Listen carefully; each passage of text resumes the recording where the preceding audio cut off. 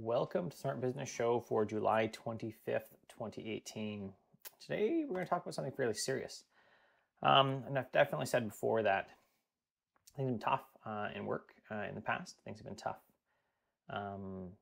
Numerous times, not just today, not even today, like not even just in the last number of months necessarily, but it's been tough. And through that time, we'll maybe put trigger warning in here for some people. I have certainly thought about how I would be less of a burden to my family if I wasn't here, that I wouldn't have to deal with struggling and with failure if I wasn't here, and how even bringing it up to my wife would just make me more of a burden to her, and I didn't want to do that to her, and that wasn't fair to her because she does so much already.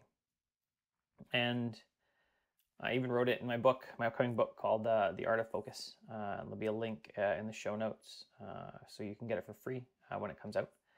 I wrote about it first and really, I suppose, realized then like where my head had been at and where I was at, where I could go to if I wasn't very careful, if I didn't start to seek the help that I needed, and where I guess not let myself, just where I was at. So now the purpose of this is really to talk about 3 of the support systems that I now have in place and have better in place because I've been honest with people, because I'm honest with my wife, because I've been honest with friends about where I've been at. And the first one was one that I've had for a while.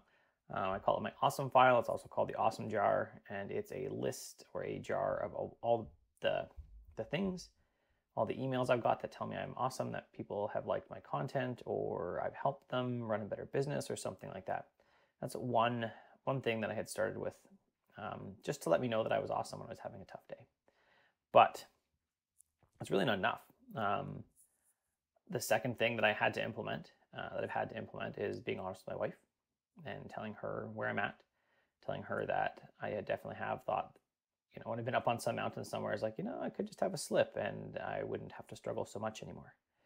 And then also doing the same thing with friends, letting them know, giving them the freedom to check in on me, to say, yeah, you can absolutely check on me. I will let you know how things are going, and I will be honest with you. If it's a crappy day, I'll tell you it's a crappy day. And then the third thing is getting out without noise. So I'm wearing a set of headphones here for better audio quality. The reality is that most of the time I'm out, I've got something in my ears. I'm listening to podcasts, I'm listening to whatever. And while I may be out in the mountains, I'm not, enjoying the experience. I'm not being present where I am. So that's changed as well. I'm not always running without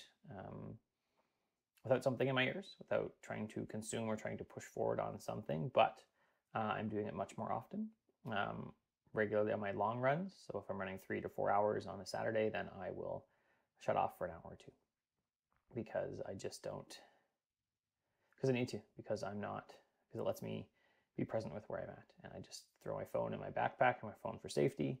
I'll throw it just in my pack as I'm running and just enjoy what's around me, enjoy the pain of running for 4 hours, 30 kilometers or 40 kilometers.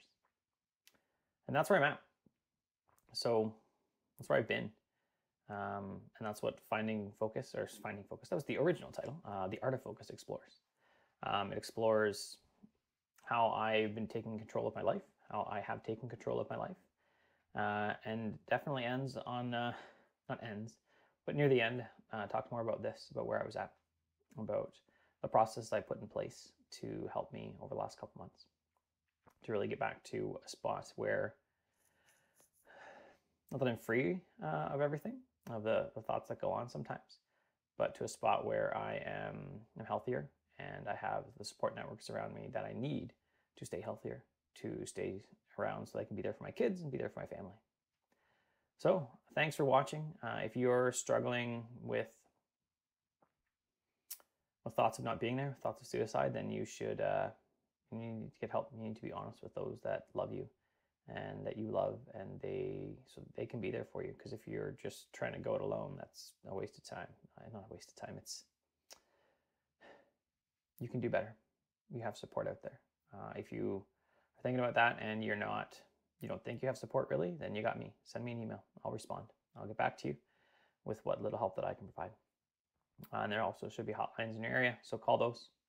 Call those if you need them, and just let someone else speak into your life. Don't be afraid of being open. People want to help, and someone else is there for you. And if not, then I'm there for you. So send me an email, please. My email is curtis@curtismchale.ca.